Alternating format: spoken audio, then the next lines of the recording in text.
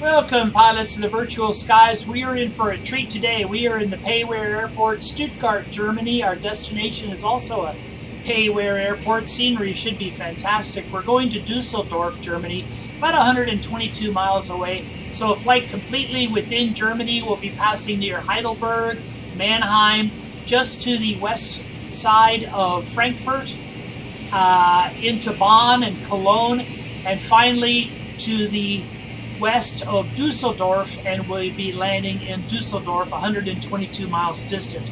Today we're going old school. This is a Lufthansa airplane. If you look very carefully at the livery, you can see just below those Lufthansa letters, I believe at one time this airplane belonged to Condor, which is also a German airline, but now it's in the hands of Lufthansa. This is a Boeing 737-200, a classic early 1970s version of the most prolific passenger airliner in the world, and it'll be my first time flying it.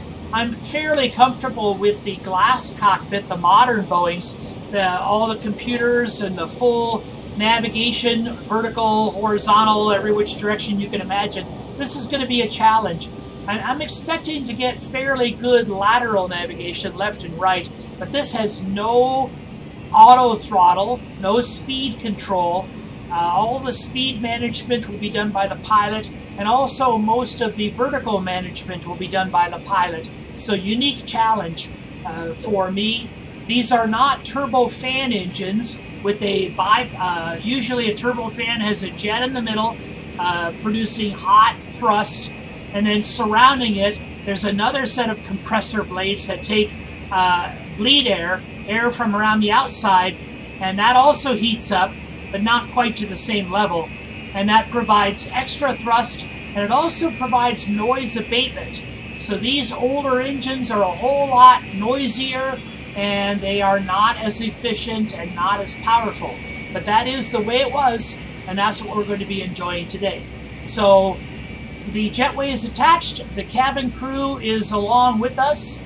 Let's check our doors. We have our main entry door open, our forward and our aft cargo doors are open, so the baggage can be loaded here as we're boarding. So let's get the cabin crew aboard, let's board ourselves, and let's get this ship underway. Here we are on the flight deck. Oh, you know, before I get on the flight deck, I didn't want to come here right away. I wanted to follow a real-life air procedure and do what's called a rainbow check. Now, a rainbow check is what the air crew will often do before they even sit down. They come here, the first step into the flight deck, what they want to do is check that fire extinguisher, make sure the pressure is in the green, the arrow is in the green, it's got enough pressure. Look at all these circuit breakers, make sure that none of the circuit breakers have been popped out. Check this panel, make sure the emergency rope is behind that panel, make sure it's attached to the fuselage. Check for any damage back here. You want to check the aircraft logbooks. You want to make sure there's no squawks or gripes that would stop you from flying. Here you can check the emergency escape on the other side. Here's some more circuit breakers to check. You want to check the pilot operating handbook. You want to make sure those Boeing manuals are available for reference. You want to make sure if there's a first aid kit that it's here and available. Make sure there's a crash axe. You can also check the minimum equipment list. Maybe there's a squawk about something that's broken or something that's missing. Check the minimum equipment list and see if you can fly without that particular item. On the back of the cabin door, you might see an airworthiness certificate. You might see a registration form. You might see a radio operator's permit. You might see an airline registration form. All those documents you will want to be in place, and you can sure do that by doing the rainbow check. Moving your eyes from the lower floorboard on one side of the flight deck, move your eyes in a rainbow motion up, over, and down. And even before you sit down, a great check to do. Now, before we sit down, a couple things I like to do is hit the battery switch, get the DC power started. You can do that right there. There's a guarded switch on panel number 2. These panels are numbered by Boeing to help the flow management. You can either move your eyes from bottom to top or top to bottom, but from left to right, they're panel number 1, panel number 2. This narrow panel in the middle is panel number 3. Just to the right of it, panel number 4, and then finally panel number 5. So we flipped the battery switch on immediately on the lower light bar. I want to move the position light switch to the on position, and that tells anyone outside that we are actively on the aircraft, engaged in flight operations. And then here in the number 3 panel, here in the middle, turn on the emergency exit lights, flip that guard down, and that will arm the emergency exits. That armed should go off here in just a bit, I'm assuming, I'm hoping. And reach down, push that APU switch on the light bar down into the start position, hold it down for a few seconds, usually until you get a little movement. This gauge is called an exhaust gas temperature gauge, or an EGT gauge. I can see right now it's labeled here as an EXH gauge. I'm not sure what EXH stands for, but it's doing the same job. This gauge will slowly climb into the green range, and then it'll settle down. While we're waiting for that, let's go outside and take a look at those position lights just to give you an idea of what they are and what we're looking for. Here, we'll show you here on the exterior, you can see these outer probes. These are the pitot-static probes that measure airspeed and air pressure. And we're going to turn on the pitot-static heat a little later on, and you'll get a view of those probes. But every aircraft will always have a white light showing to the rear, and there should always be a white light showing to the rear, and on the wingtips you'll see a white light when they're on, and a red light on the left and a green light on the right. And maybe I'll need to get that generator running. Let's get that generator on. There we go. Now we're on generator power. This is the bus transfer panel, and anytime you change... Stuttgart information India, 2120 Zulu winds are light and variable. Visibility of miles.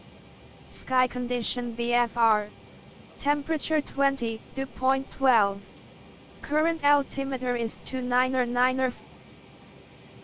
That was ATIS recording, Automated Terminal Information System. That's recorded information of a routine nature, and as soon as power went on the airplane, that radio became active. So now that we have this bus transfer, whatever the source of power may be, whether it be the DC power or the APU auxiliary power unit that we're using right now, it's a small turbine that's tucked in the tail, or the power could come from a wall outlet, it could come from a cart, either a diesel generator or a turbine generator on an external cart, or it might come from the engines themselves. Whatever the source of electrical power, this bus transfer unit is going to help us manage that power. So we just toggled these two switches in the down position, and that put the power, what's called, on the bus. And that power is on the bus, and now it's available for use. So we can go outside, and we can see the white lights on the wing tips. See the white lights on the tips of the wings. And you should see now once you're forward, those white lights should not be visible from the front. But what you will see is a red light on the left and a green light on the right. Now remember, we're flipped around because we're looking at the airplane in the other direction. But red, the easy way to remember that is red is the color of port wine. Port wine, a good bottle of port wine is on the left, and it's red. If you helps you remember, the word left has 4 letters, L-E-F-T. The word port has 4 letters, P-O-R-T. And port and left, they're all there on the left-hand side as the food truck just runs into our wing. There on the right-hand side is starboard, and starboard is green. And the easy way to remember that is it's not port, it's not red, it's green, it's on the starboard side. And those are the position lights, letting folks know around us that activity is happening, and beware. So, emergency exit lights are on. You can see the armed indication has gone away. Position lights are on. I'm going to turn on the window heat to get some heat started on our windscreen. As we climb, the ambient air has a lower temperature, sometimes a much lower temperature. And if there's any moisture in that air and it's less than 70 degrees Fahrenheit, then icing is going to occur. We could have fog, we could have icing to make visibility rather difficult. Let's get to our checklist. See how we're doing on our check items. Battery is on, APU is on, stall warning check. Well, you folks are familiar with Boeing products. The stall warning test is in the same exact place as you're used to it. Way up here at the top, we'll do our stall warning check. There it is. We'll do our Mach airspeed check. We'll check the pressure on our cabin and our crew oxygen levels. We'll make sure that this guard is in the guarded position. Do not flip this guard up. Do not toggle that switch. That will deploy all the oxygen masks in the cabin, and your flight will come to a very sudden end. Here's a little passenger oxygen reference chart to show you where those pressures should be. Leave the thrust reverser guards on. The service interphone should be in the off position. This radio and microphone panel, I'm going to flip it to PA for the public address system. And finally, the leading edge and flap indicator device is here. You can push the test button and make sure all those lights illuminate. Not sure what the test button does on the ADF panel. Automatic direction finder panel. This is a low-tech AM radio that's used for low-tech navigation. AM radio signals are how the Japanese Navy found the Americans in Pearl Harbor during World War II, December 7th, 1941. The naval aviators used an ADF to tune in to a local AM Honolulu radio station, and they used an arrow in their cockpit. They followed that NDB, or non-directional beacon arrow, right to Honolulu. And that old technology is still here in this classic airliner. And of course, even modern airliners depend on ADF, but it's up here. So let's continue with the checklist. Passenger signs are on, window heat is on, radio transponder set. And that tells me it's a good time to get our clearance. Let's come down here to the radio panels. I'm going to have a virtual first officer working with me today. And the good thing about that is she's going to be working the radios, and I don't have to deal with much of this antiquated radio equipment. But we'll put her to work right away. And we will... I've already planned our route, and I'm going to validate that route with a program called Pilot to ATC. Other than a live controller, this is the absolute best software available for flight planning and for air traffic control. We are using, our route's almost direct. It's a SID, or Standard Instrument Departure, called the TAGI 4B, T-A-G-I. TAGI 4B is going to be our departure out of Stuttgart. It's going to take us northwest. And then once we're near Dusseldorf, we're going to pick up the GOGO 1B, G-O-G-O 1 Bravo, to runway 5 right. And that'll be our ILS approach. So that's filed, and let's call the controller and get our clearance. Stuttgart clearance delivery, Lufthansa 4-3, ready to copy.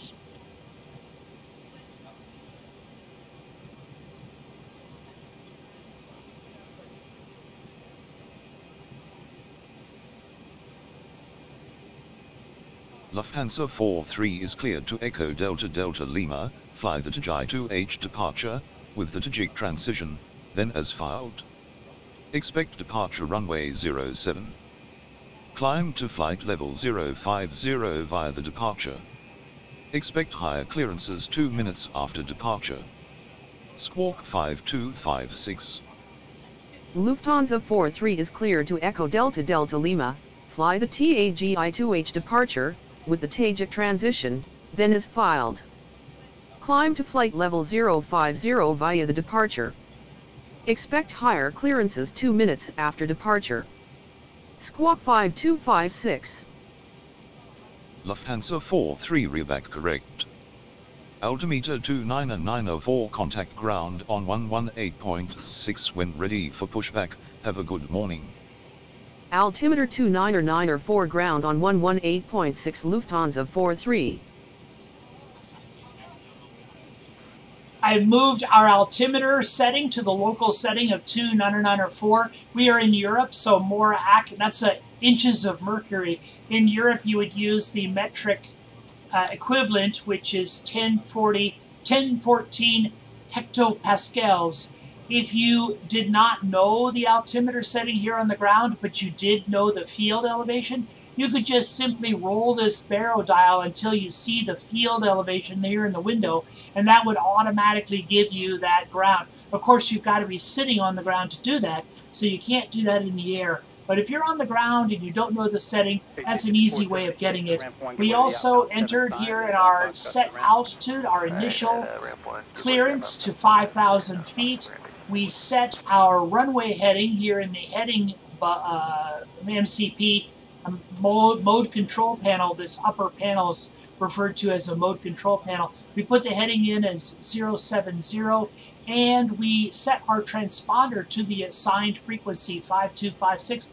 And now I'm going to turn the dial not all the way to the right, which is the TARA mode. That's the traffic advisory and resolution mode all the way to the right, but I'm going to put it to the second to the right, which is the TA, or traffic advisory mode. You don't want it all the way to the right because those radio frequencies on the ground can be hazardous to ground personnel, but the TA mode will allow the ground controller to monitor us, and then they'll be able to identify us. And when we enter our flight information into the flight computer, you'll actually have some indication on the screen of who we are. So while we're down here, let's do a couple of tests. These are our fire extinguished bottles. To use them, pull up and rotate. We don't want to use them, but we do want to test them. Let's move the switch to the left and get that fire bottle test. Cargo fire test.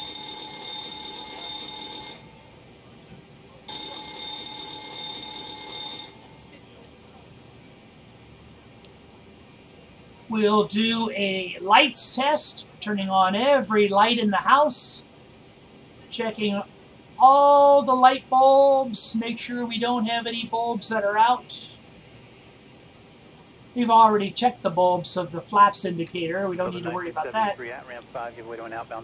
Okay. Light test looks pretty good.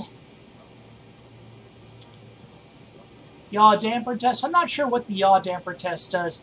Engine oil test. Now here's our engine oil level at 3.2. When you push the engine oil quantity test and the quantity drops to 0, and then it allows the needles to rise up to their levels again, just to make sure the needles aren't stuck. So we'll turn that light off, and that test is complete. Not sure if there's oxygen masks for an oxygen test in this aircraft. Let's go back to our before start checklist. We have got our transponder set. Our parking brake is set. APU is started. Hold APU switch to start for 3 seconds. Close field and generator switches upon activation. Okay. Engine start checklist. We're going to hold off on the engine start checklist until we're ready to start the engines. For right now, let's go to the flight management computer. This is a default computer with the software, and I'm really not comfortable using it. I'm hoping it'll help us in some way. I don't fully sure how, but we're going to give it a try. Status screen, database. Now this is basically any any, let's say we wanted to learn more about the airport that we're at. So we'll put in Echo Delta Delta Sierra. Oh, I'm going to move the speed brake handle out of the way here. Echo Delta Delta Sierra. And that's now in the scratch pad. I'm going to move it here to the IDAT. And now we can get some basic information about Stuttgart Airport. We can get its GPS location, its magnetic variation, its longest runway, 10,937 feet. That's a monster runway. Elevation. 93 ground away, right, give way to the regional jet, and turn right on Foxtrot, and then ramp 3, join Echo. A runway. This is interesting. The elevation is listed as 1270. If the altimeter setting is actually correct, the way it should be, you should see 1270 here in the altitude window. So I think, oh, I know why. It's listed as 2992, and our altimeter setting was supposed to be 2909 or 4. So let's, oh goodness. I wonder, 2992, okay. Well, still, 1360 is still a little different than 1270. Of course, I'm not going to worry about it. It's just a little quirk that those numbers should match up. Let's go back to the index. Let's go to our route menu. We don't have a company route or a pilot route list. So back to the index. Let's go to our departures and arrival. Oh, flight plan, flight plan. Okay. Origin. Echo, Delta Delta Sierra. Beautiful Stuttgart in southern Germany. We're going to Dusseldorf. You know, I've never been to Germany. The only way I know Dusseldorf is the Hogan's Heroes series, comedy on American television. Whenever they would go to the Hofbrau for beer, it'd always sneak off to Dusseldorf. Anyway, Echo Delta Delta Lima for Dusseldorf. And now those were, did you notice they were empty blocks? Empty blocks is required information. Dashes are nice to know information, but if we put in our flight number, that's going to show up on the air traffic controller's screen. So we want to put in Lufthansa 43. And the code for Lufthansa, now in America there is a cargo delivery company. It's a German company. It's called DHL. Well, the way to remember the Lufthansa code is put in the D for Deutsch, Deutschland, but instead of DHL, reverse it to DLH. DLH is the code for Lufthansa, and then you can use your flight number, in this case 43, and that'll show up on the controller's screen. And he'll have access to that. Vertical navigation. Here we have our target speed in the climb of 0.74. That's actually very aggressive. Speed limit of 250. Ooh, speed limit of 250 knots. Bless me, my goodness, COVID going on. I shouldn't sneeze like that. 250 knots below 10,000 feet altitude. Transition altitude, that's a North American standard, 18,000 feet. I believe in Europe that should be 7,000 feet. So I'm going to put that in the scratch pad and change that. That's for the climb. Now the cruise, 0.80, I bet that's top speed. I know 0.82 is the top speed in a modern 737, so that's really fast. Let's go to descent. It's not letting me go to descent. I'm not going to worry about that. Let's go to departures and arrival. Depart Stuttgart. Depart Stuttgart. We're using the Taggy 2H departure on runway 7. So here's runway 7. We'll select that. And now we're going to go down to the next page. Taggy 2 Hotel departure. And then we will go to arrivals. Dusseldorf arrival, and now of course this could change by the time we get there, but for right now we're planning an arrival on runway 5 right, and it's the GoGo 1B on 5 right. So ILS to 5 right, we'll select that. And next page, GoGo 1B is our, oh, it doesn't like GoGo 1B, interesting.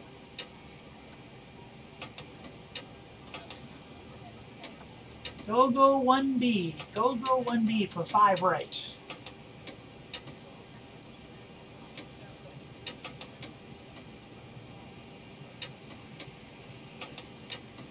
Previous page. ILS 5 right. GoGo 1B. Invalid entry. It just does not like that. Let's take a look at this more closely. 5 right. A star. Okay.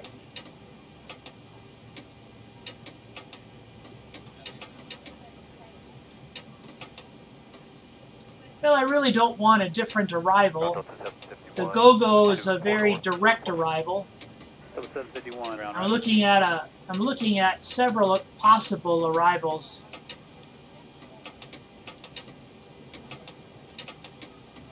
I don't like a big arrival. Ha ha ha.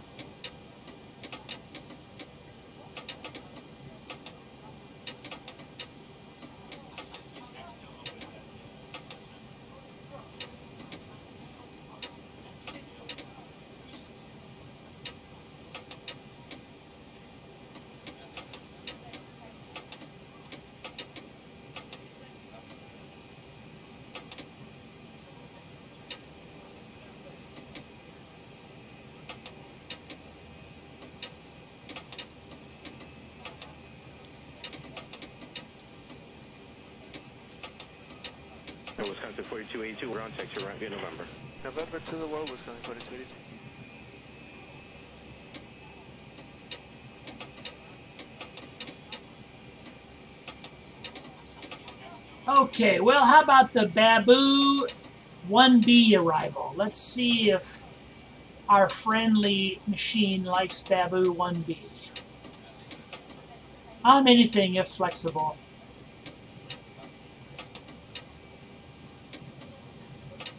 It's not liking that either. Well, I'll tell you what I'm going to do. I'm going to go back to the GoGo 1B because that is my favorite.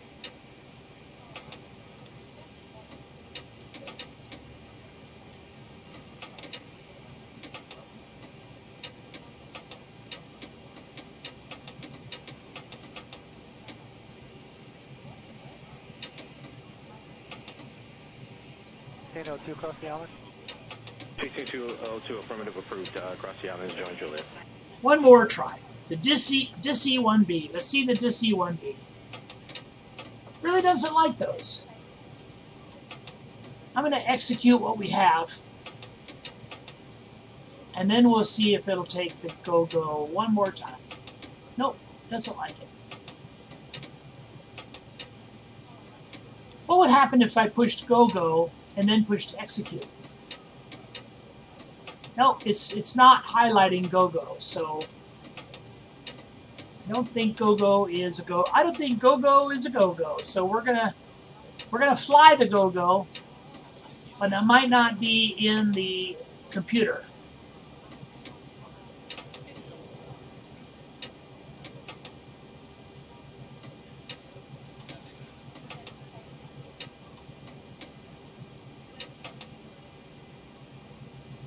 C2146, you got a release time of 17:45. And because I fiddled with the flight plan, I believe I'm going to have to request my clearance one more time.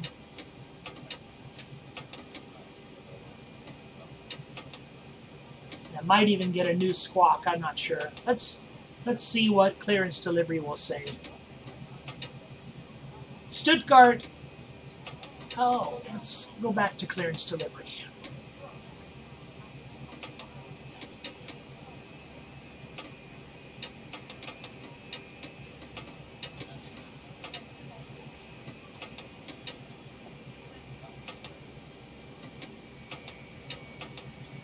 I know this delay can be just a little frustrating, but believe me, it's all worth it. This program is so wonderful.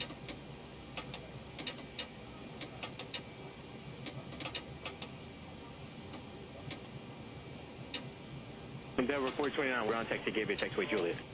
Taxi gateway Juliet, Endeavor 429. Let's see what happens if I toggle this switch. I'm on ground. I want to go to clearance delivery.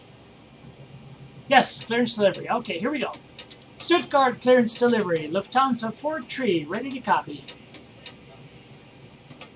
Lufthansa 43 is cleared to Echo Delta Delta Lima, fly the Tajai 2H departure, with the Tajik transition, then as filed. Expect departure runway 07. Climb to flight level 050 via the departure. Expect higher clearances 2 minutes after departure. Squawk 5314.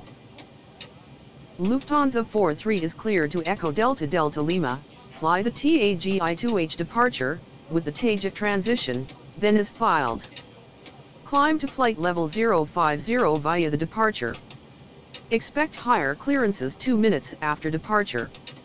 Squawk 5314. Lufthansa 43 reback correct. Altimeter 29904 contact ground on 118.6 when ready for pushback. Enjoy your morning. Altimeter 29904 ground on 118.6 Lufthansa 43. That worked out fine. We just got a new transponder code, but basically it all worked out fine. Okay, we're holding off on the engine start checklist. Let's look at our performance, our weight and balance numbers.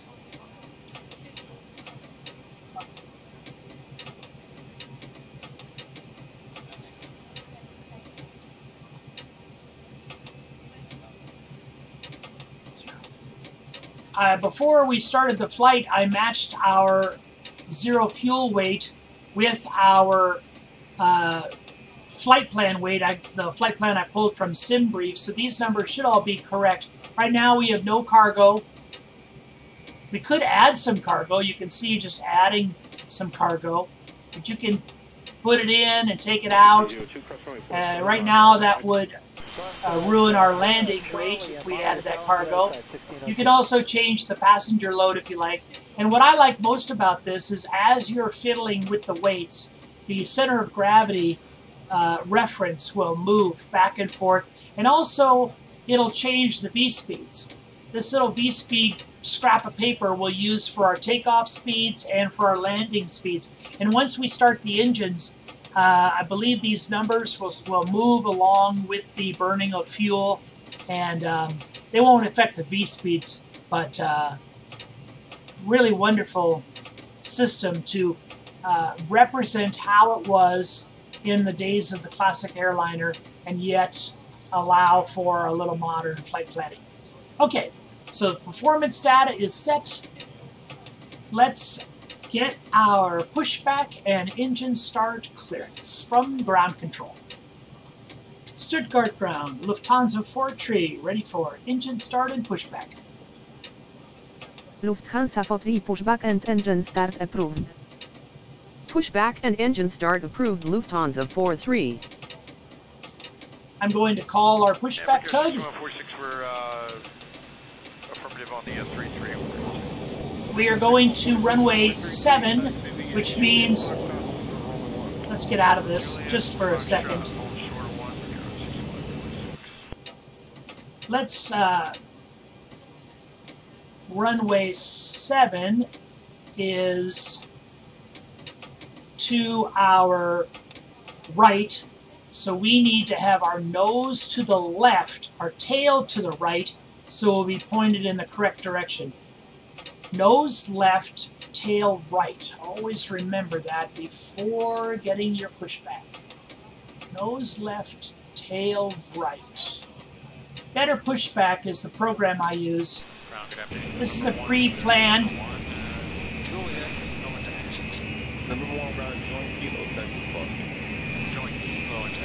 As long as the silhouette is yellow, you can move it there.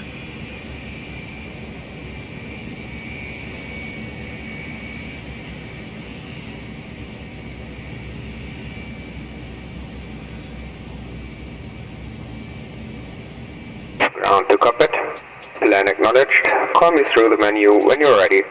Ooh, I love the native Stuttgart tug driver. Okay, we have been cleared for the push, so I'm going to get the doors closed. And when we start the left engine, that jetway should pull away automatically, so I'm not going to worry about that. What I do want to do is make a final cabin concourse call to let the folks on the concourse know that they better run on down here and get aboard this airplane because we're about to leave. So I'm going to go to Start Passengers, Passenger FX 2020. Ladies and gentlemen, Captain Kev from the flight deck. On behalf of X-Plane Addicted and Passenger FX, welcome aboard. Ladies and gentlemen, this is the final boarding call for your flight. Please proceed to the departure gate. Thank you and have a pleasant journey.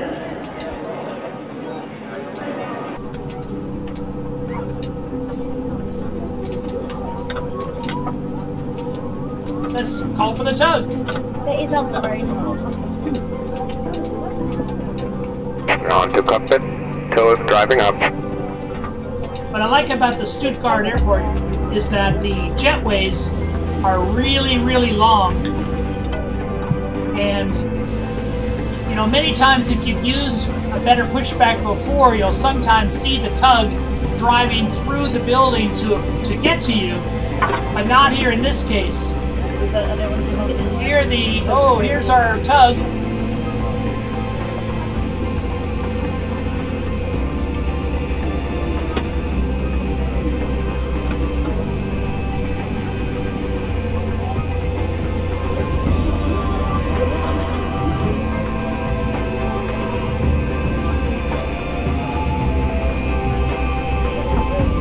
Okay, all doors and hatches are closed. Ready to connect. Set parking brake. Parking brake is off. There goes the jetway.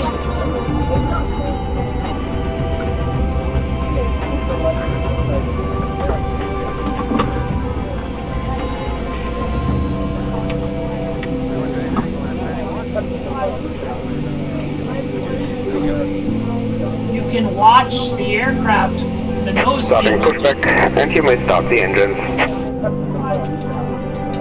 kind of cool to watch the nose of the aircraft being lifted. Ladies and gentlemen, Air conditioning the off. aircraft doors have been closed. So at this time, all electronic equipment needs to be turned off and left off until 10 minutes into Lead our air flight. on. If you came on board with a mobile phone, please check that now and make sure it's turned off and left off until you are in the terminal. My name is Helen. I'll be the purser on your flight today, and on behalf of the entire crew, we would like to welcome you aboard. Flight attendants, arm doors for departure. In just a moment, we will be showing you a very important safety video. We ask for a few minutes of your undivided attention for this important message. Thank you and again welcome aboard. We've started the hydraulic pressure with these two switches. We've also turned on the pedostatic heat. Warm up those probes outside.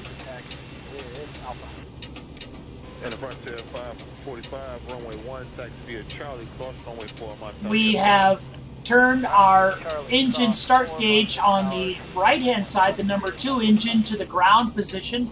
Air conditioning off. Dual bleed, APU bleed is on. Notice that the pressure, well, before we turn the switch off, this pressure should read above 30. And now that we have it on, we're looking for an N2 above 20.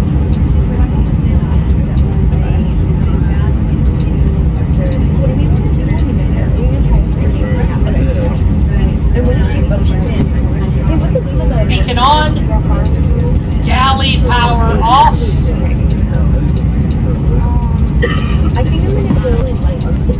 Galley power off. Bleed 30 plus. Engine bleed valves open. Engine start to ground.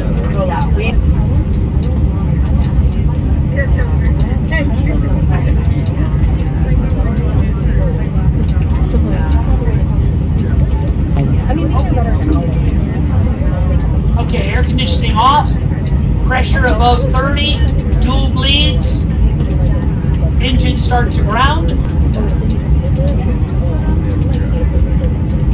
N2 pressure to 20%,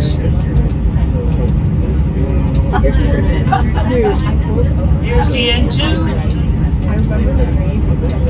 there's 20%, let's go ahead and add some fuel.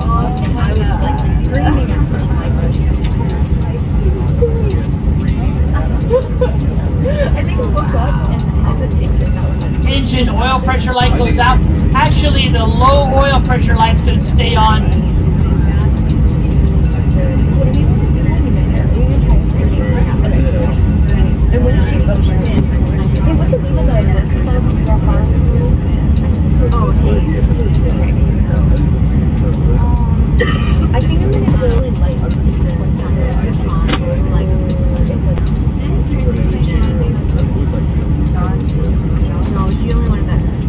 One of the luxuries of being a sim pilot is I had lasagna in the oven and the timer just went off, so the lasagna is ready. Let's move to engine number 1. Engine number 1 to ground. N2 to 20. Here's 20 on the N2. You can see the start valve is open. Low oil pressure. There's 20. Let's add some fuel.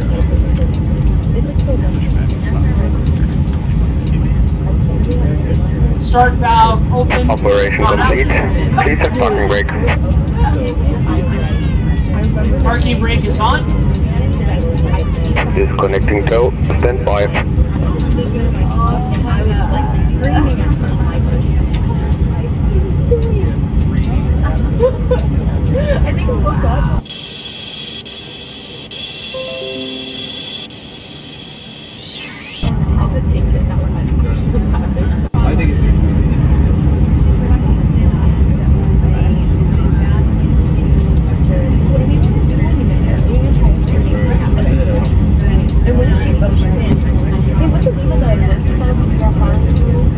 We have given the thumbs up to the tow driver.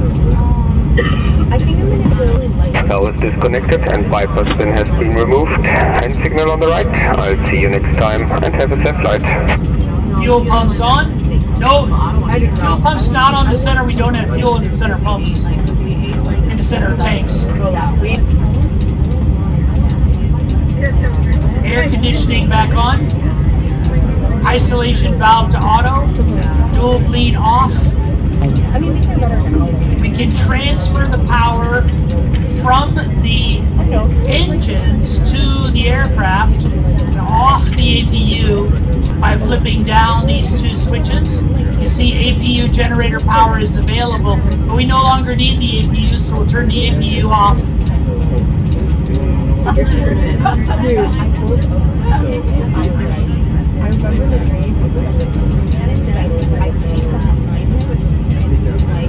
Anti-ice on as required. Pitot heat on, yes.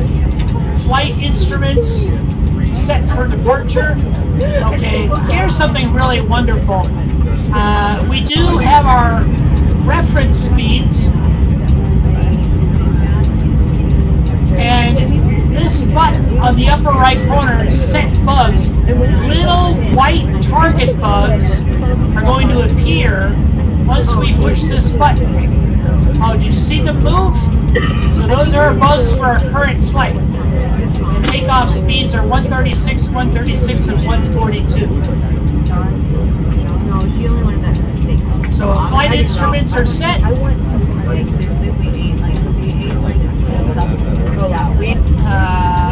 Flight controls free and correct. Now here's something we can do in the sim world that you really can't do. You can't do in real life. There's no cockpit way of knowing. When you turn the controls, all you're checking is for is any binding or any restriction in movement. Well, thankfully, we've got an advantage. We can actually go outside the aircraft and we can watch our right aileron and right spoiler, our left aileron and left spoiler, elevator up, elevator down, right rudder, left rudder, and full spoilers. We can also, not sure if it'll show it or not, but we might also be able to see our thrust reversers. Up there's our thrust reversers. And those are things you could never check from the flight deck. Let's get our taxi lights on. Not the landing lights for now. Let's turn on our wing light, anti-collision light, not the position lights on. Leave the strobe off until we're at the runway. Speed brakes down.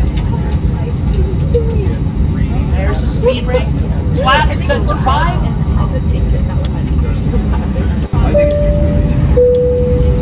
Ladies and gentlemen, we do thank you very much for your attention. And now we invite you to sit back, Galley power and enjoy on. the takeoff. The captain has made tower communications available. So if you would like to monitor the air traffic, Electrical lights off. just tune your radio to channel Fueling 9 off. and your headset phone Hydraulics in front of you. We'll give you a little more information about our service plan for our flight as soon as we are in the air. Thank you, and again, welcome aboard.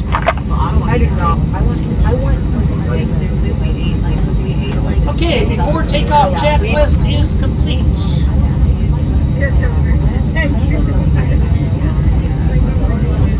Stuttgart ground, Lufthansa 4 ready for taxi, runway 7.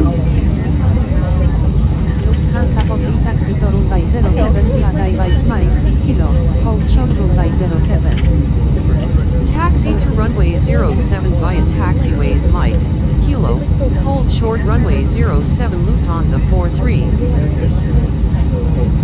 I want to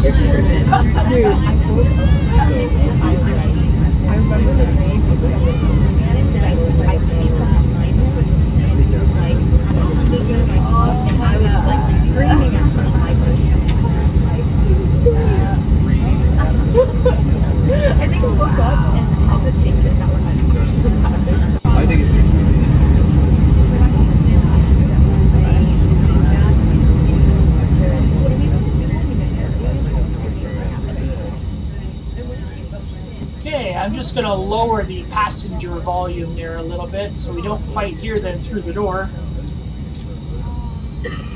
And off we go for runway 7.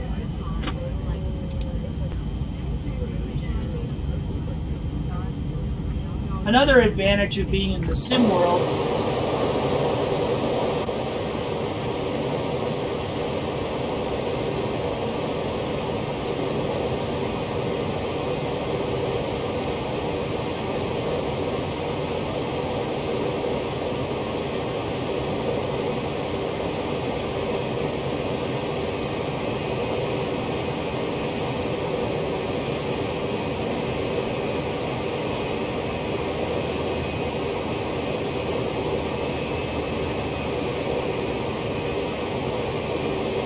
no auto throttle. That is my biggest disappointment with the classic jetliners.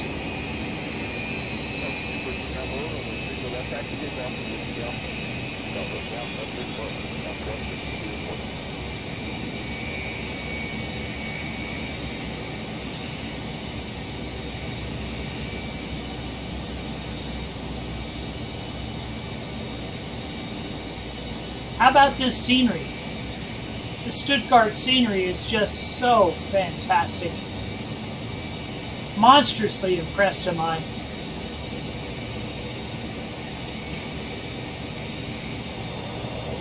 Taxiing a little fast.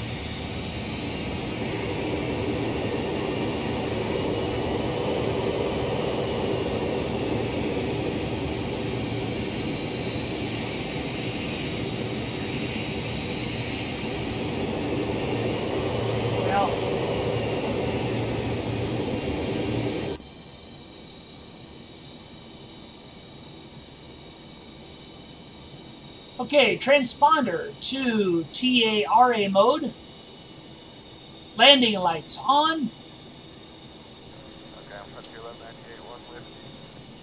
Engines to continuous fire. In a modern airplane, you might start the clock. Unfortunately, we don't have a clock to start, but we do have a clock, so just monitor the time. It's 7:28, and you can mark down that time.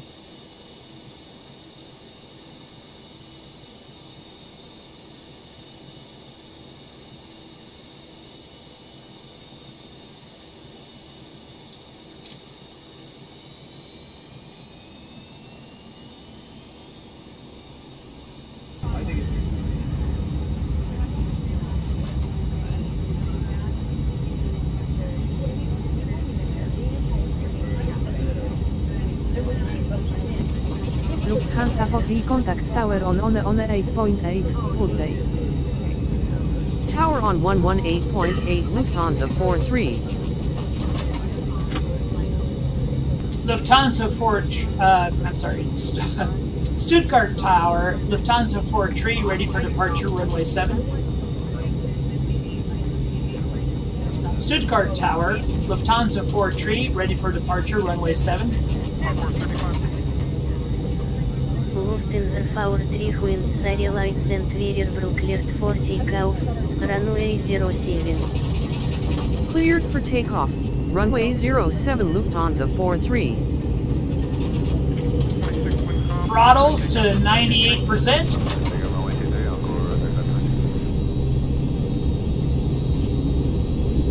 Airspeed is alive. 80 knots. Be mindful of ground effect. Your airplane will be very efficient close to the ground, so you have a tendency to lift off before you're really ready to fly. E1, rotate. Rotate. Watch out for ground effect. Maintain your pitch. Positive rate. Gear up.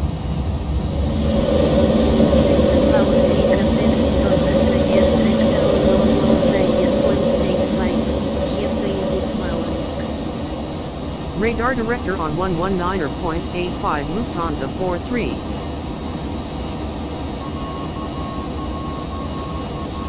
Center on 127, center Lufthansa 43 climbing to 5,000 feet.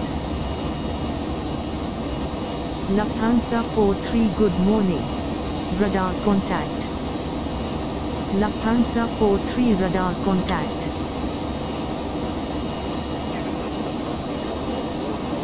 Speed under 250 knots.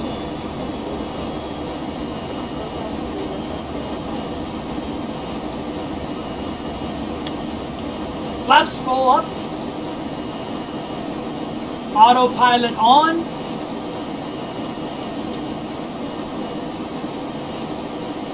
Lufthansa Altitude hold on. Climb and maintain flight level 120. Climb and maintain flight level 120 Lufthansa 43.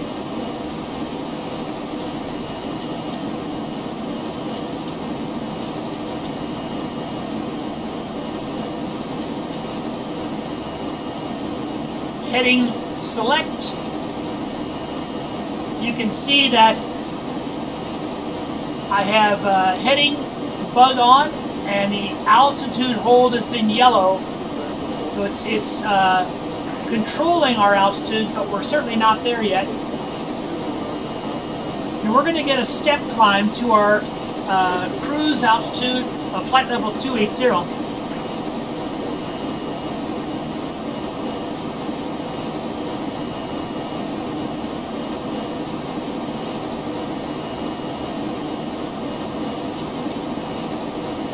Monitor the speed, 239. Make sure you're under 250.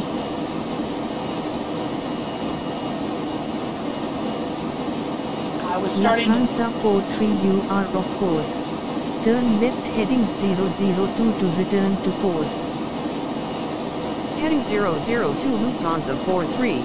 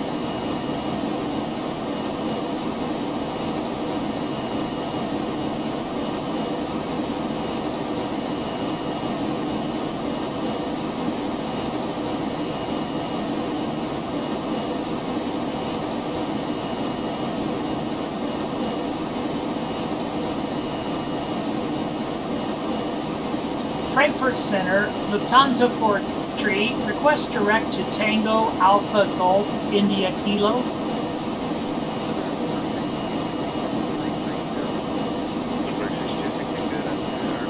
Frankfurt Center, Lufthansa 43, request direct Tango Alpha Golf India Kilo.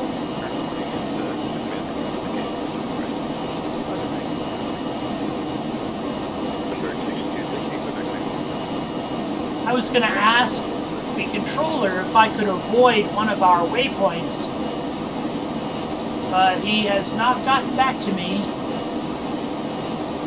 So we fly the course as published.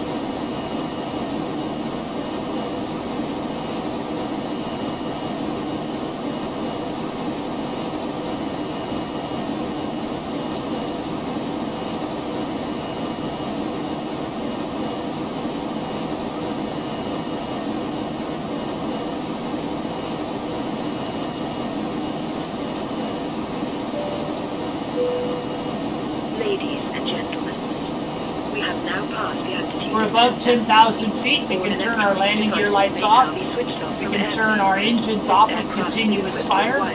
Please see a flight attendant for more information.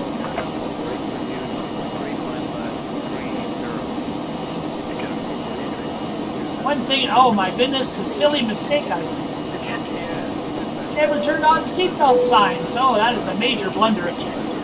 We would like to remind you that this is a non-smoking flight, which means that smoking is not allowed anywhere in the aircraft, including the toilet. Lufthansa 43, you have traffic at 11 o'clock 9 miles at flight level 160.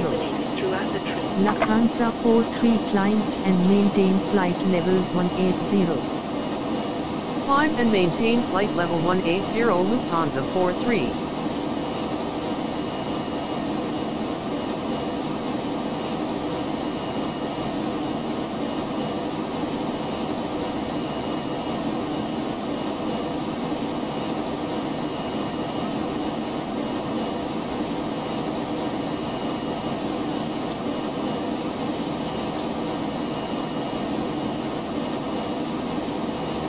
Let's just take a moment and enjoy the beauty of our aircraft.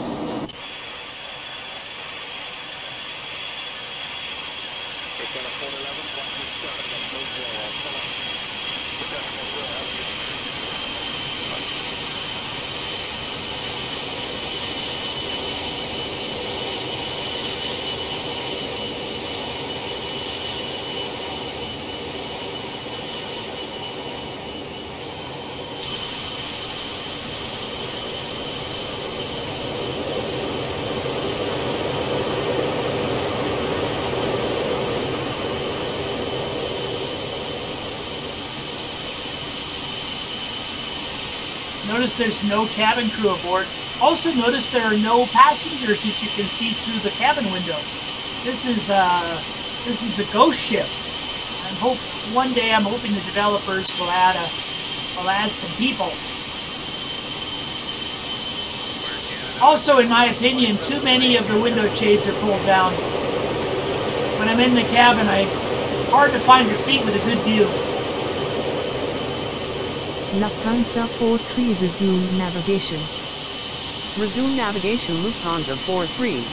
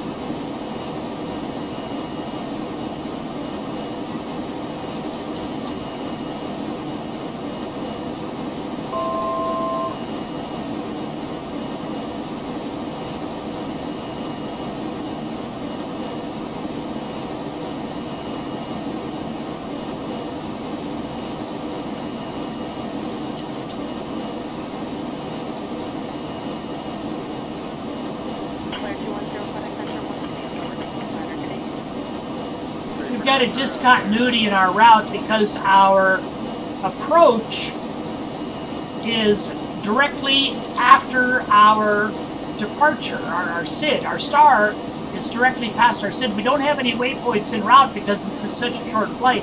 So what I did is I took the first waypoint on the approach and I'm adding it right after the last waypoint of the departure. And I did that by selecting it, putting it in the scratch pad, and then moving it into those boxed squares. Remember, whenever you see boxed squares, that's required information.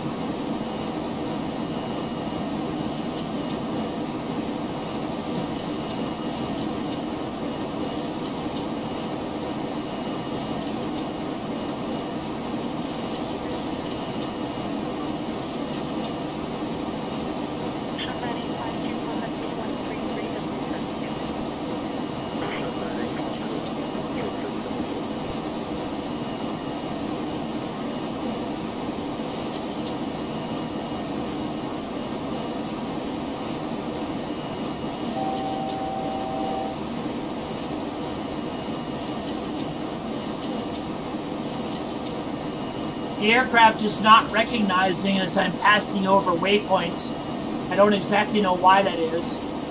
So I'm manually, when we pass over a waypoint, I'm manually moving the next waypoint up in sequence so we continue on our route.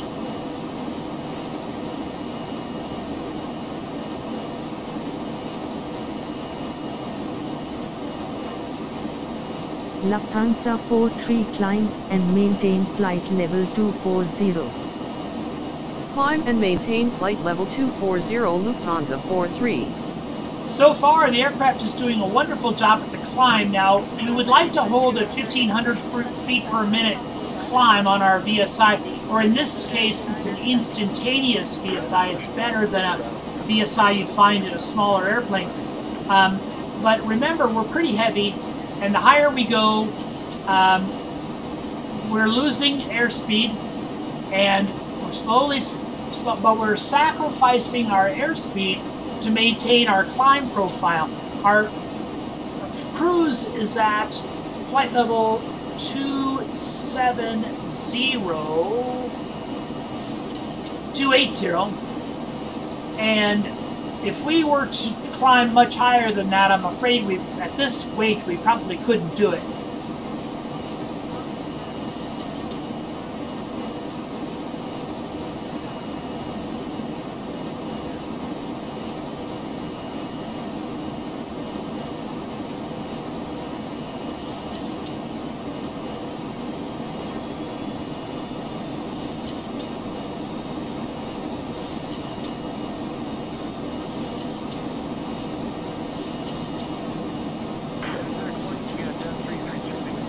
Lufthansa 43, you are off course. Turn left heading 343 to return to course. Heading 343 Lufthansa 43. I am just a little off course. She's pretty observant. 5 miles and 1 minute and 16 seconds to tag it.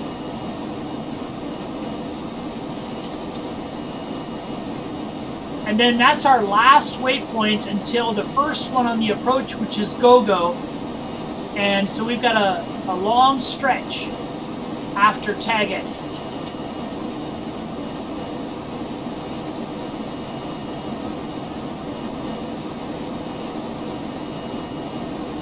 The whole flight is 122 miles, and the next stretch is 97 miles. So most of the flight is made up of this next segment. 2.7 miles from Taggett, and we'll be on a heading of 320 to go-go. Lufthansa 43, resume navigation. Resume navigation Lufthansa 43.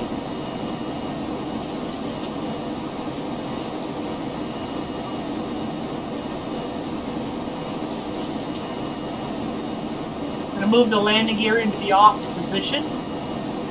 Let's do our checklist.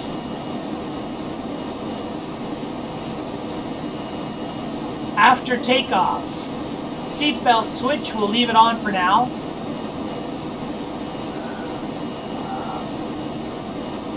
De-ice closed, open, gear up and off, flaps up without lights.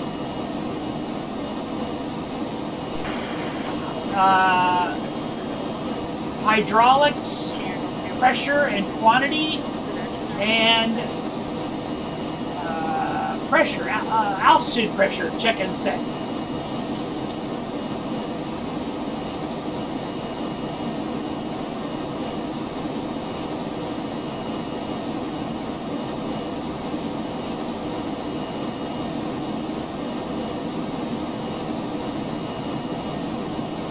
Our cruise altitude is 28,000 feet. Our landing altitude is 147, which is closest to 150. And we can check that out by looking down here.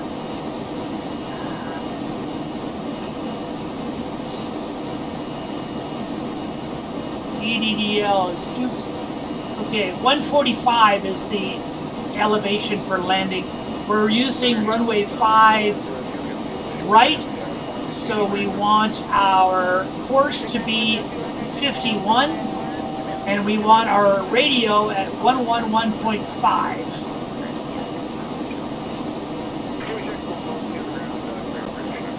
Lufthansa 43 climb and maintain flight level 280. Climb and maintain flight level 280 Lufthansa 43.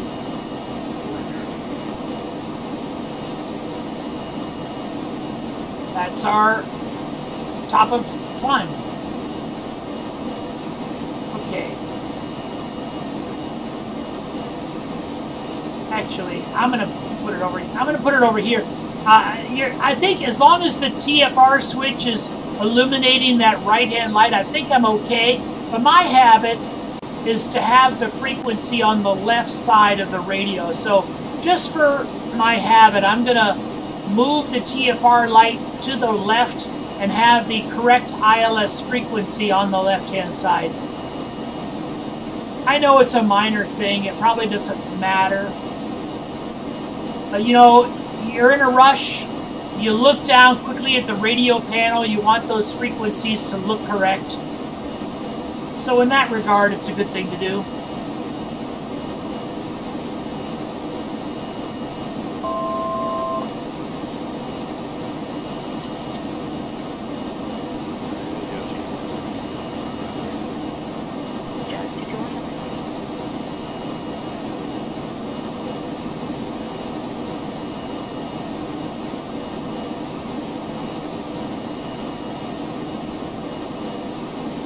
Altitude hold, autopilot on, heading hold, and then when we get to turn on to our final approach, I'm going to turn this dial to VOR lock, and that's going to capture the localizer left to right. It's going to give us our lateral guidance, and then that'll have a yellow light. Here it'll say VOR lock with a yellow light. And then once we've captured it, that'll change to green. And then I'll move this dial to auto approach, and that's looking for the up and down, the glide slope.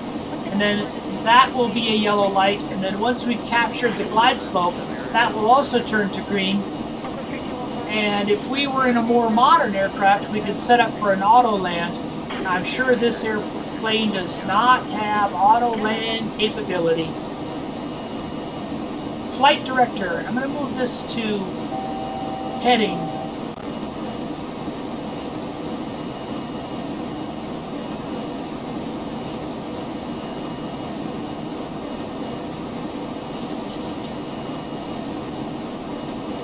I haven't really understood what the GPS setting on this does. I know the nav setting is going to allow me to use my radios for navigation as I'm landing, but the GPS is probably used somewhere in the cruise. I'm not sure what position that might play. I'm going to spin my auto brakes to maximum, Notice that there is no RTO position. There is no rejected takeoff position for the auto brakes. Anti-skid.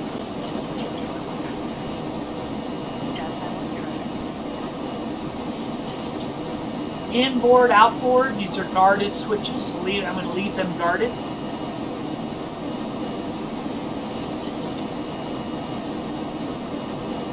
If you look closely at this flight deck, it's rather dirty and kind of grimy.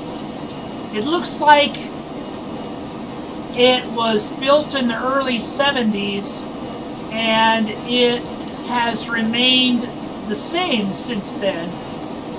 I wish the developer, I'm actually glad for the grime. It's nice to have a classic cockpit with this amount of grime on it. But I wish they would also make a clean version. One great thing about this airplane are these windows up here. These are called eyebrow windows. You don't see these in modern jets. But of course, scanning for traffic is important. And I believe these eyebrow windows add a little benefit. Besides, they just have a little bit of a cool factor. Hard to quantify the cool factor.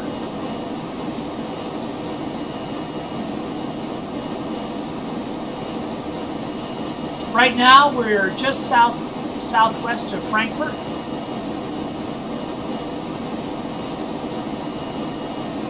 "10 minutes to go, 59 miles to go, until we get to Gogo and start our approach.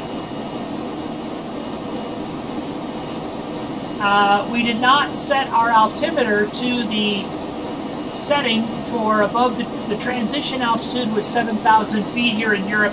We're going to spin that to 2992 or 1013 millibars. Hectopascals. Not sure what you call that. Is it millibars or hectopascals? I'll have to learn.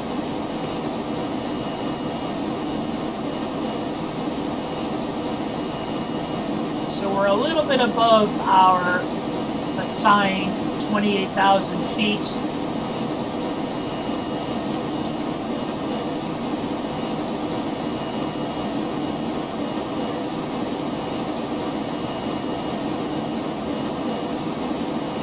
Pull back on the power just a little bit.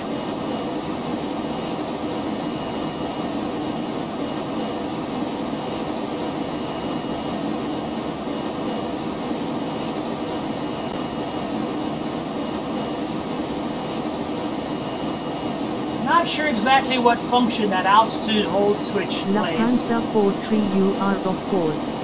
Turn left heading 300 to return to course. Heading 300 Lufthansa 43. I am so close to course. I shouldn't even be bothered with this. We are really pretty much right on our course.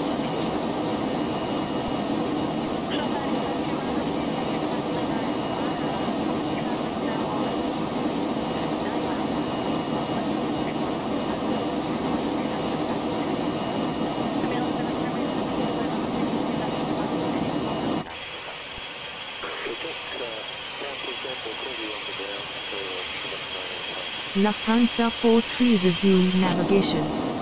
Resume navigation Lufthansa 43.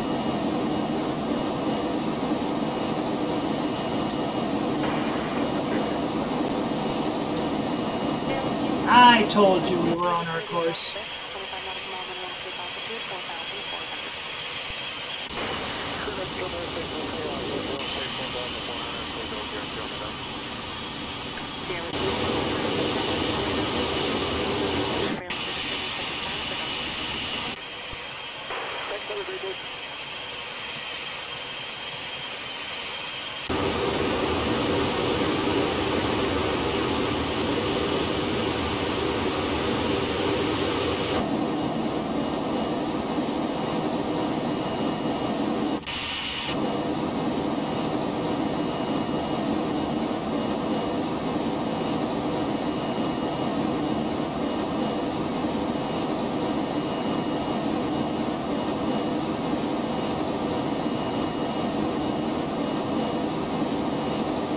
See how these shades are, very few of them that are all the way up.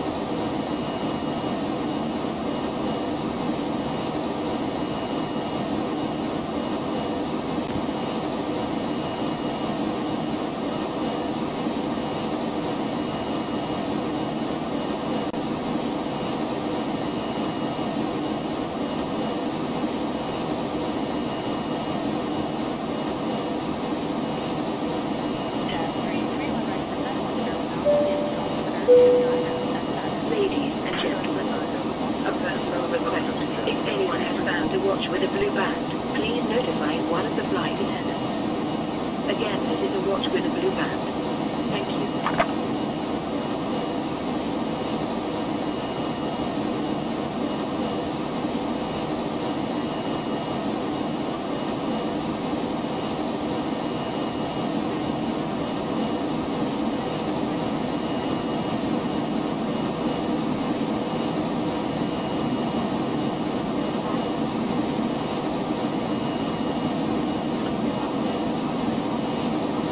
5 minutes, 12 seconds, 31 miles.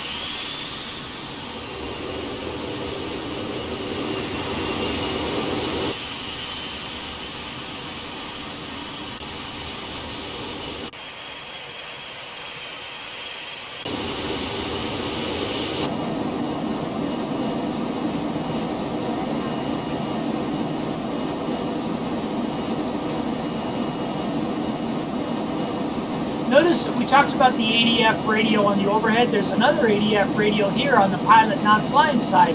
I hadn't noticed that. That's very cool. I'm a big fan of non-directional beacons. I love to tune in the middle marker, which is usually an AM frequency in ADF, and then not only can you hear it, identify it, but if you have it set to one of your needles. 43 expect the Gagok 1 Bravo arrival with the Gagok transition for the ILS approach to runway 05 right at Düsseldorf cleared direct Gagok. Expect the Gogo 1 Bravo arrival with the Gagok transition for the ILS approach to runway 05 right cleared direct Gagok Lufthansa 43. Oh, we hit a patch of turbulence and the passengers all scream. But this, you can see these ADF needles here on the pilot not flying side, and those are controlled by the ADF radios. When they're not receiving a signal, they'll be in the they'll look horizontally.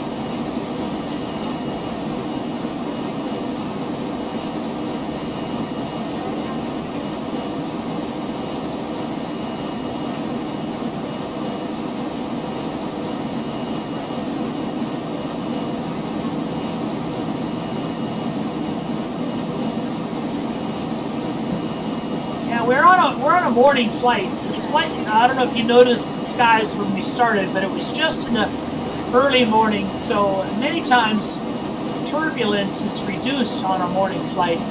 It's the afternoon flight where the temperature changes happen, where much of the turbulence is caused by changes in temperature.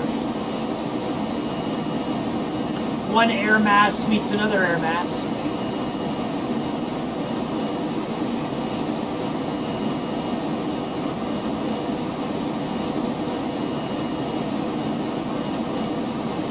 Minutes, 13 miles till top of descent when we start to make our way down.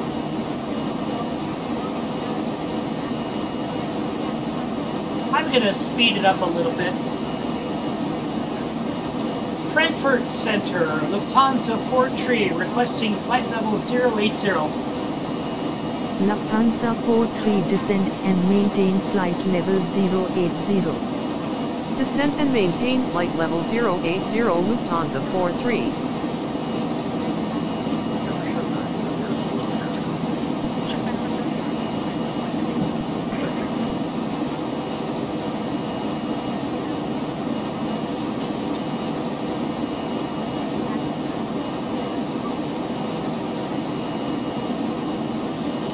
Lufthansa 43 descend and maintain flight level 080. Descend and maintain flight level 080 Lufthansa 43.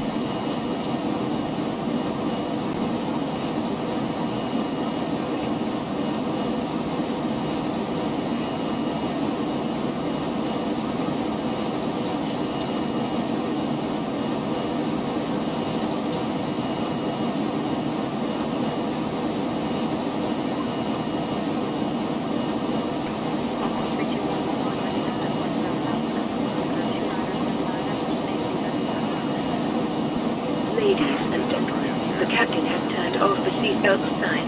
Ladies and gentlemen, the captain has turned on the seatbelt sign. Please take your seats and fasten your seatbelts.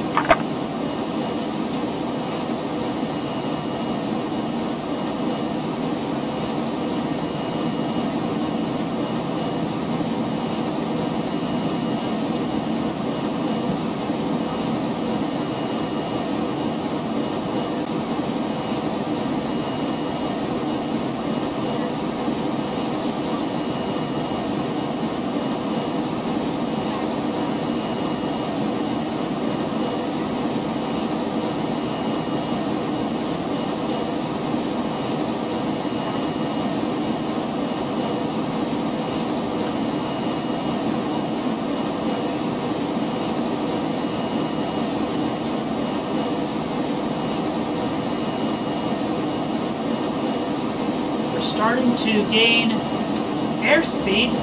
Now remember, I want to control descent. We're at just over 2,000 feet per minute, but I also want to control airspeed. If you look here at the pillar, you'll see that our maximum landing gear extension speed is 270 knots. That's the same as a modern airliner, but the flaps 1 and the flaps 2 maximum is 230 knots. On a modern airliner, that would be 250. So we are less forgiving. You have traffic at 2 o'clock 8 miles at flight level 170. Less forgiving than a modern airliner. I want to be down at 200 knots before I start putting in the flaps. And remember, our V card up here, we want to have our landing speed of 132. Lantern radar center on 118.75. Have a nice day. Center on 118.75 Lufthansa 43.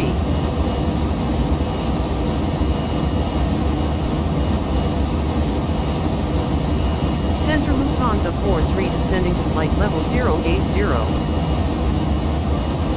Lufthansa 43, good morning. Radar contact.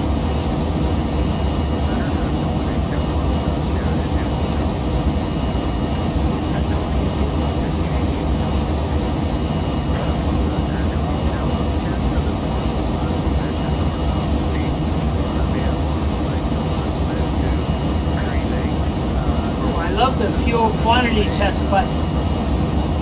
0 in the center tanks, and there's our fuel quantity in the wings.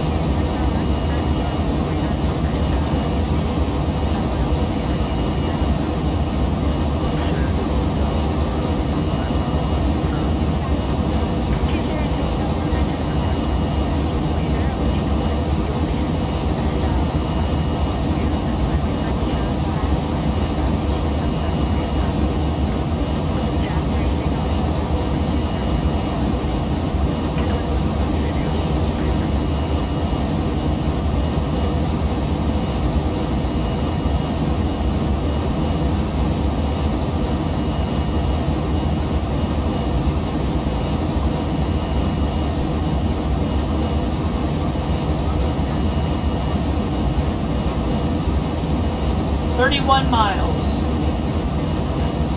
When I mentioned 31 miles before, I believe I was in error. That was 31 miles until top of descent. I mentioned it was 31 miles to go-go. That was incorrect. Now we're 31 miles from go-go. When I mentioned 31 miles earlier, it was 31 miles from top of descent. I realize that now, and I apologize. We have an ETA of 10 minutes and 17 seconds. Our total distance is 54 miles.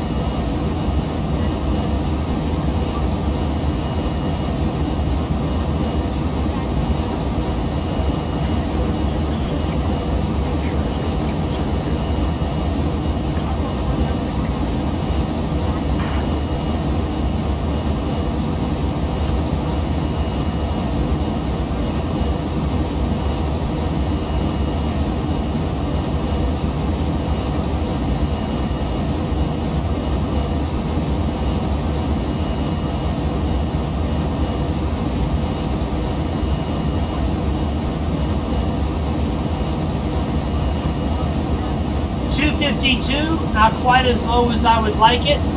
Of course, in real world, you would hold off on reducing your speed until you were probably about 5 to 7 miles from the airport for spacing and traffic.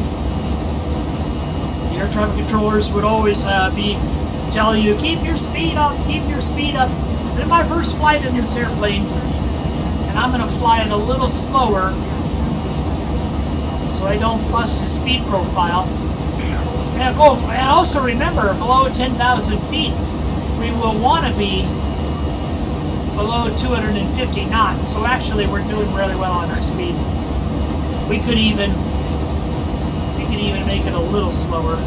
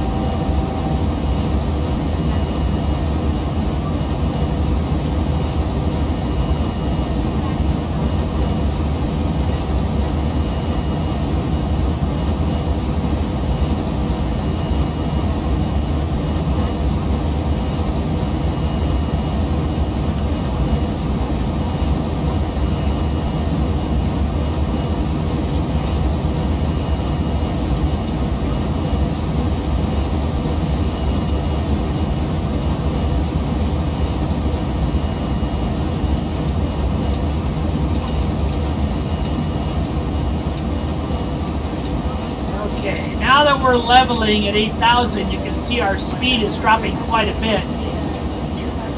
And I'm going to go ahead and put in our first 2 notches of flaps. There's flaps 1, and there's flaps 2. And the next flaps threshold, you can see, is 225 and then 210. Lufthansa 43 expedite climb to flight level 080. Expedite climb to flight level 080 Lufthansa 43. Descended a little too much. I assumed the automation wouldn't let us do that, and I was wrong.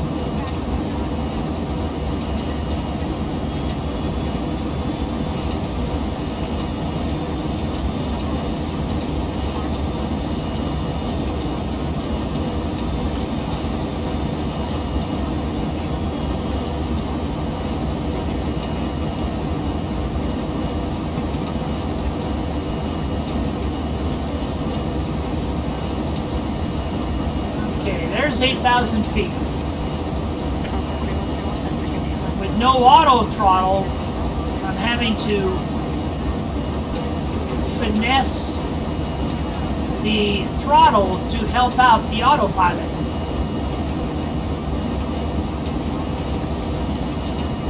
Lufthansa 43 descend via the GoGo 1B arrival with the GoGo transition to 3,000 feet altimeter 2985 at Düsseldorf.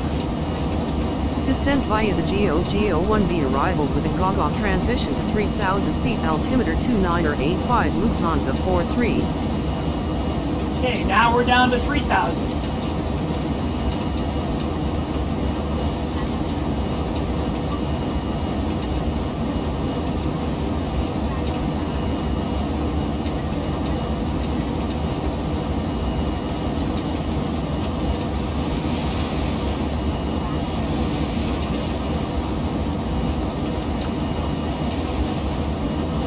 Seem to have to help out the autopilot just a little bit, whether it be controlling throttle or whether it be a slight little nudge on the stick, on the yoke.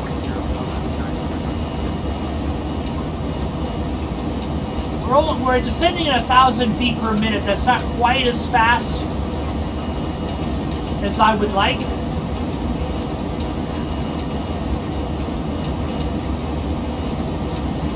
But our speed profile is pretty good. Remember, 225 is what we're looking for our next notch of flaps.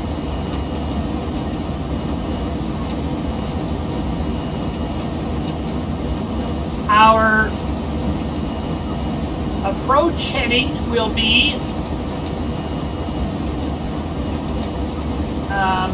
052.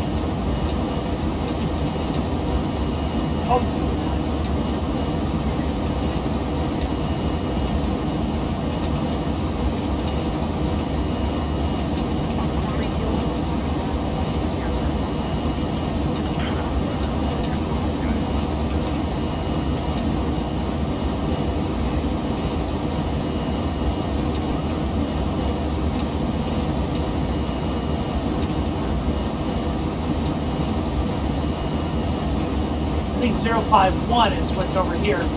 Runway 5, 051. Okay.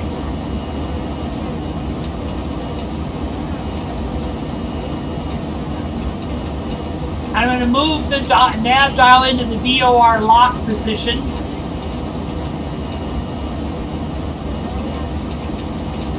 So we can capture localizer.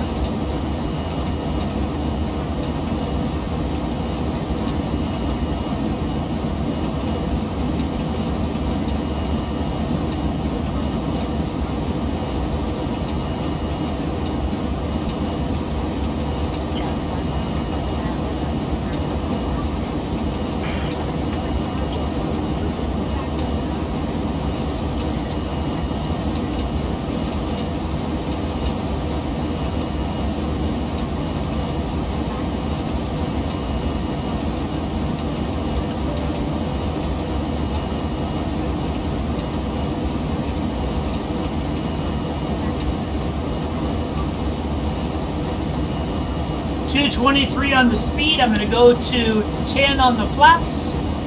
Sorry, 5 on the flaps. Third increment. 218 on the speed. We're going to go to 10 on the flaps.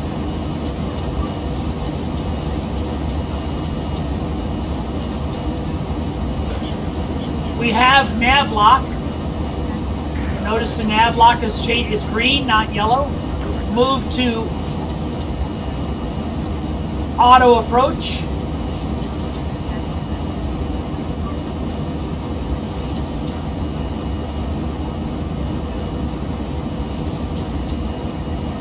So we're waiting for glide slope interception.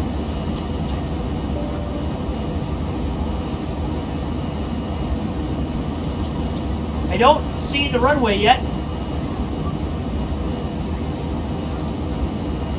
Lufthansa 43 clear for ILS approach runway 05 right contact tower on 118.3.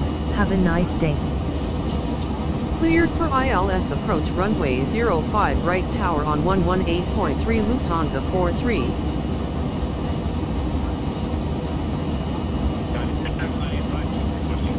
Tower Lufthansa 43 inbound for ILS approach runway 05 right. Lufthansa 43 good morning. Radar contact. Continue ILS to runway 05 right cold wind established on final. Continue ILS to runway 05 right will call when established on final Lufthansa 43. Still do not have the runway. Oh, yeah, there's the runway. It's over on our... What's it doing way the heck over there? I don't know why we have nav lock when we're so far off the runway.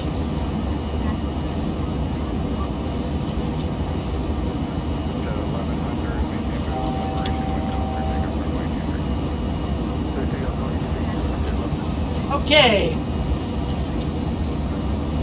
15 on the flaps, landing gear down.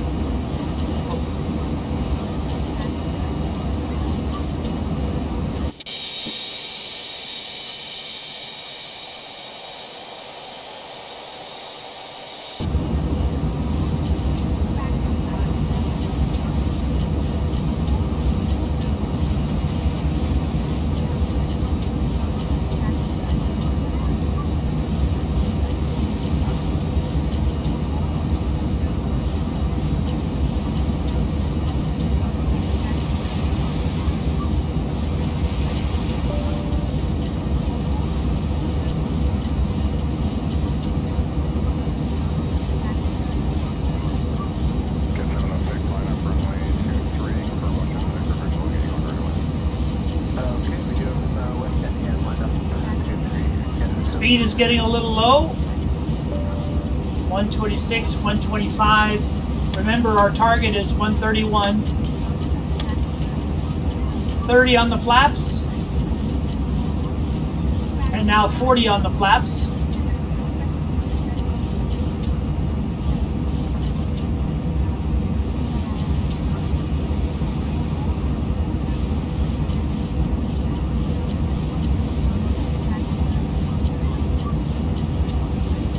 Seem very high to my eye.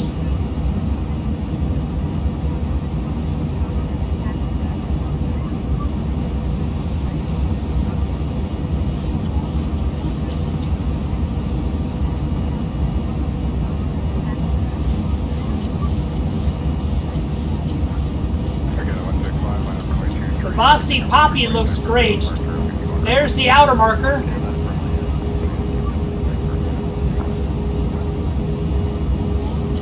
Fast on our speed. 142, we're looking for 131.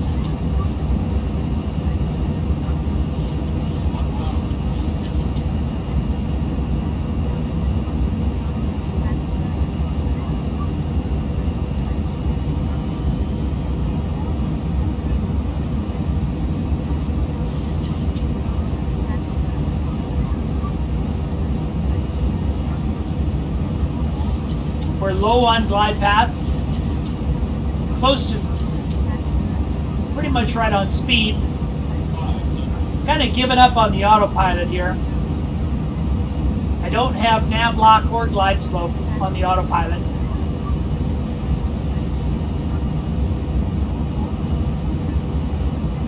But at least the... Lufthansa 43 windows are light and variable cleared to land runway 05 right.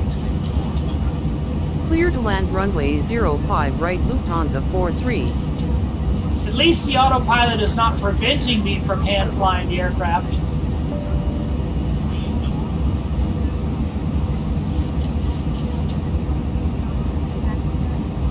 Just a little bit below speed, a little low.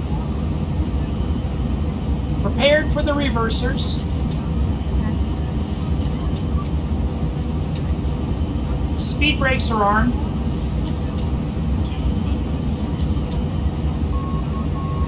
Middle marker.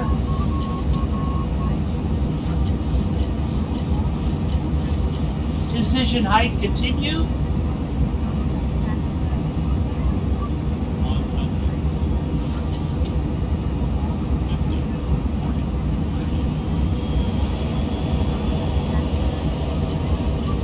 A little bit of float.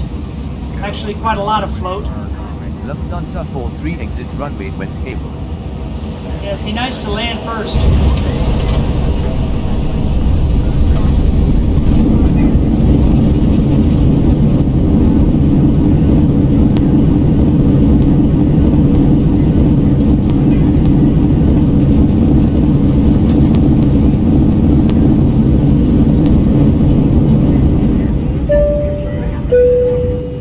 Ladies and gentlemen, welcome to our destination.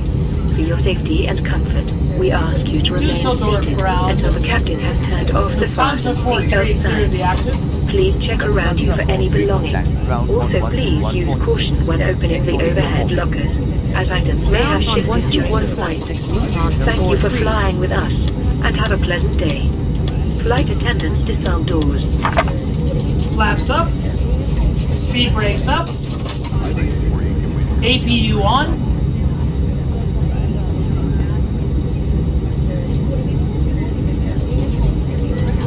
Landing lights off. Actually, landing lights never made it on.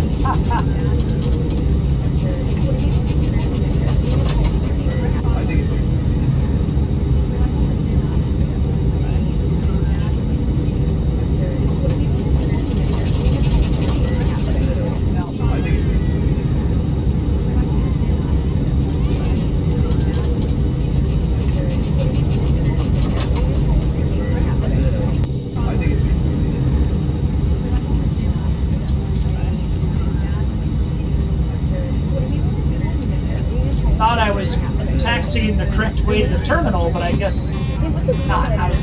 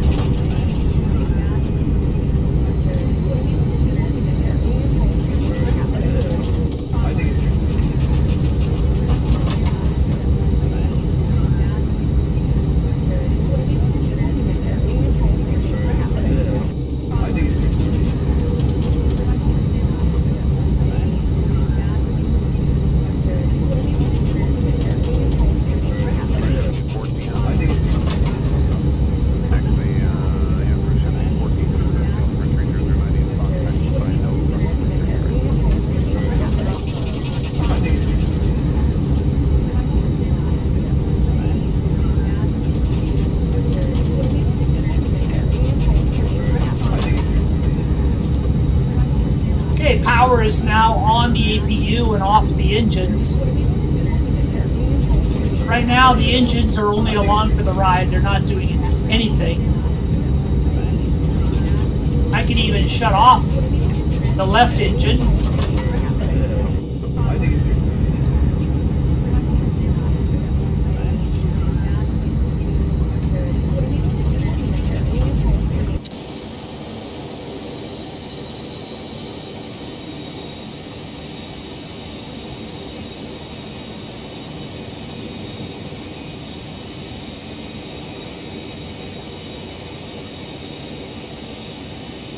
I like shutting off that left engine early. That allows me to set the parking brake, turn off the seatbelt sign, and get that jetway moving right away.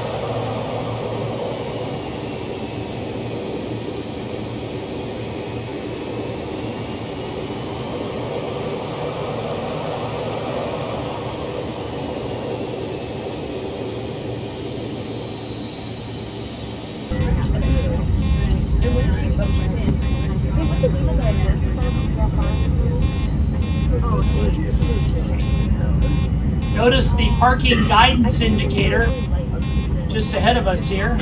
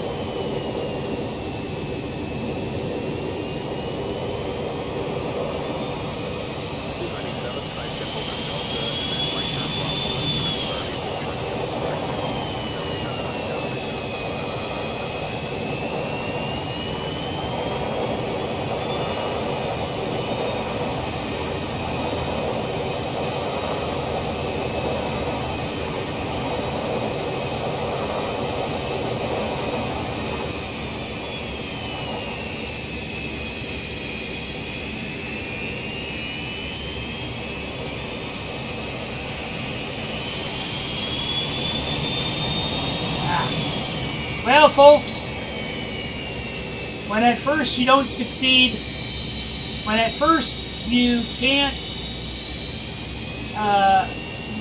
let's say you have 8 people coming to dinner and you only have 7 apples, what do? You make applesauce. So instead of turning one way, you turn the other. Let's see if this will work.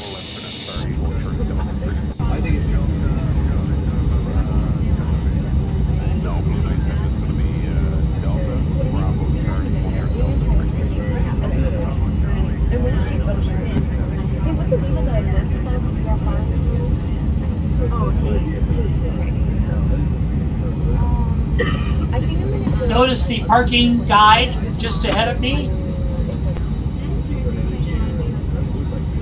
It knows I'm a 737-200, and it's giving me left and right indications.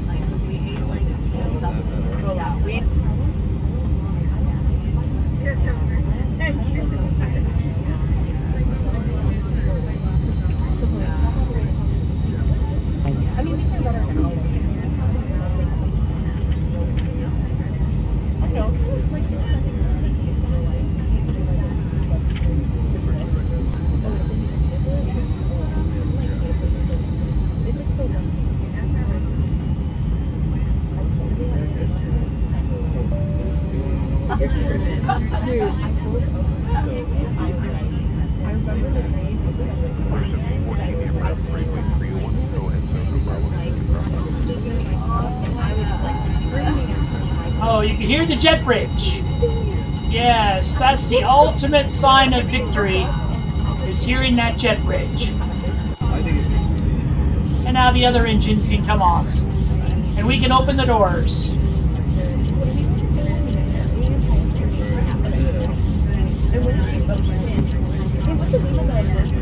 We can get the rest of these lights cleaned up.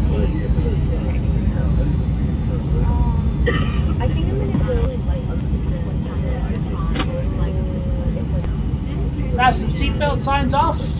Ladies and gentlemen, the captain has turned off the seatbelt sign. You may now remove your seatbelts.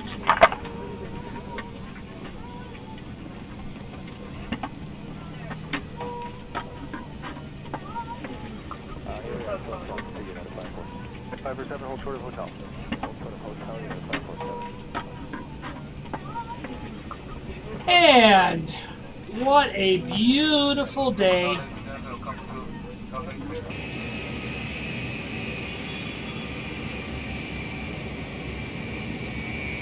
Oops. Oops.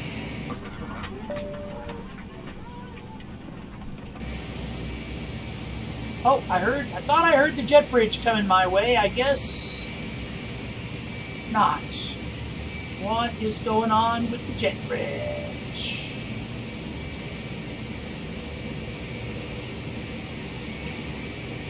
Oh, no jet bridge. Okay.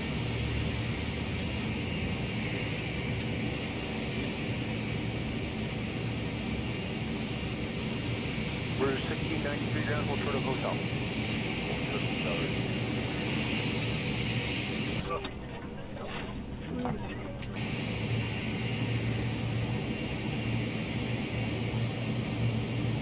Well, folks, hope you got something from that flight, my very first one, and I'm going to work on that to make that even better. But in the meantime, hope you enjoy this recording.